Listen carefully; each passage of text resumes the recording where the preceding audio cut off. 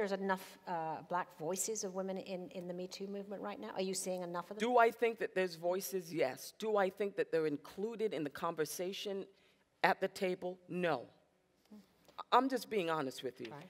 In a lot of these gatherings that we have in Hollywood, and I could name them, but I don't want to call them out because I don't want to look like I'm not in solidarity with women. I am. Everyone knows that, okay? You have to know that. But I go to these organizations, I go to these gatherings, and I'll see 3,000 women in that room, CEOs, producers, executives, Caucasian women, and I'll see 5 women of color, and it's by invite. And we won't talk about gender inequality of pay, because a lot of the women who've stepped forward, and I stand in solidarity with them, okay? What they're getting paid, which is half of what a man is getting paid, well, we get probably a tenth of what a Caucasian woman gets. And I'm number 1 on the call sheet. And then I have to go in and I have to hustle for my worth. That's what I feel like I'm doing. When I demand what I feel, listen, I have more than a 30-year professional career. I had a friend who said, yeah, but Viola, your career is better than my career. I said, yeah, but you can't compare me to you. Because once again, I got the Oscar, I got the Emmy, I got the 2 Tonys. I've done Broadway, I've done off-Broadway, I've done TV, I've done film, I've done all of it. I have a career that's probably comparable to Meryl Streep, Julianne Moore, Sigourney Weaver. They all came out of Yale. They came out of Juilliard. They came out of NYU. They had the same path as me. And yet, I am nowhere near them. Not as far as money, not as far as job opportunities, nowhere close to it. And yet, I have to constantly get on that phone, and I have fabulous agents, by the way. They are getting it. But I have to get on that phone, and people say, you're a black Meryl Streep. You are, and we love you. We love you. There is no one like you.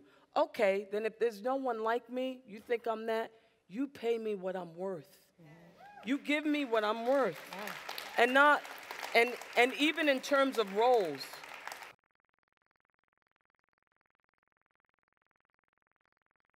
so I'm like, wherever Tom Hardy and Leo DiCaprio have gone, or Ryan Gosling or Chris Pine, or Daniel Day-Lewis, the god of method, yeah. I've never really fully gone there because of your great question. And I'm like, well, I don't want to be pulled over for driving while method. Right. Not fully method. I get in trouble for that. That's scarier. Right. So if I'm 1/4 method, sometimes they're like, Omari. I'm like, guys, I'm here. I still go home to Jay and the kids. I'm not fully method. Until you have that leverage to go fully method, which perhaps we're all searching for. Yeah. When we make more than $5.25 a week. Right, then there's that. When Falcon Winter Soldier comes out, I'm the lead of the show. You know, when Snowpiercer came out, you're the lead of the show.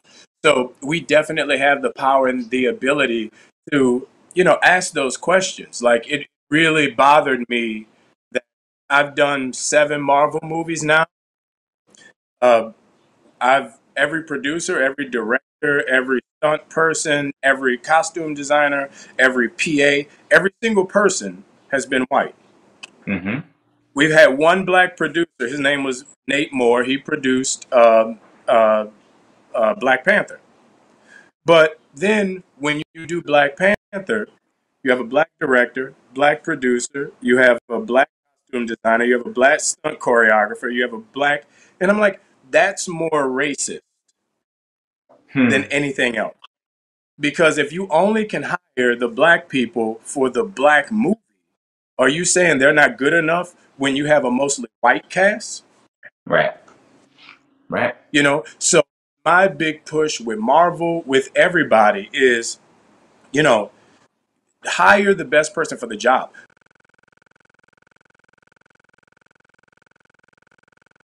Well, it's not only about anybody's life. It's, in a way, he personifies the Black American experience. He's somebody who, had he not faced the racial discrimination, he could have been a great athlete, a star. But because of that, he ended up a garbage collector. And perhaps this self-destructiveness, was it caused by racial discrimination? And is that the effect of racial discrimination on people? Here's the thing you got to remember. When you talk about racial and you talk about discrimination, maybe, what if he just wasn't good enough?